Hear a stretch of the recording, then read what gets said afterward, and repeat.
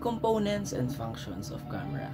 First is the body, the casing of the camera which holds the camera parts. The second is the lens. It draws the light into the camera and focuses it on the film plane. Third is the shutter release button, the button that releases or trips the shutter mechanism. Fourth is the mode dial. The dial allows you to select a shooting mode, automatic or manual, or a choice between one of the predefined settings. Fifth is the viewfinder, the window through which you look to the frame on your picture. Sixth is aperture ring, found around the old manual lens or SLR camera. This is used to select an aperture opening. Next is the focusing ring.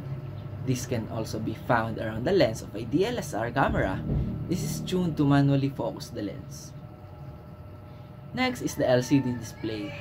In some compact cameras, this acts as the viewfinder.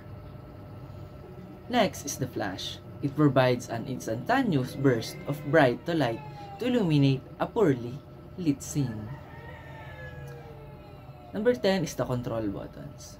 Usually includes a set of directional keys and a few other buttons to activate a certain function and menus. This is used to let users interact with the camera computer system. Next is the power switch. Turn on or off the camera. This may also a certain record, play mode, selector on some cameras. Next is the zoom control, usually marked with a W and T, which stand for wide and tele respectively. This is used to control the camera lenses to zoom in or zoom out.